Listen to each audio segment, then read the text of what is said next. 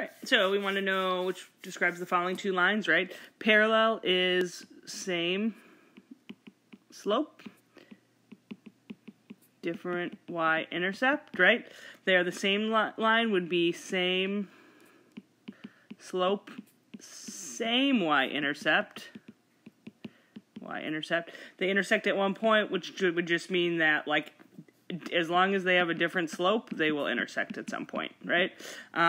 They're definitely not going to intersect at 2 points. They're lines. Lines don't bend, so at most they're going to intersect at 1 point, right? Like a parabola could intersect with a line at 2 points, but we have two lines, so there's no way they're going to intersect at 2 points. Okay, so we just need to figure out what's happening with the slope here. This one's already in y equals mx plus b. This one, I'm going to divide everything by 2, which is going to give me y equals negative 2x plus 9, right? So what do we have here? We have the same slope and a different y-intercept, making it answer choice A.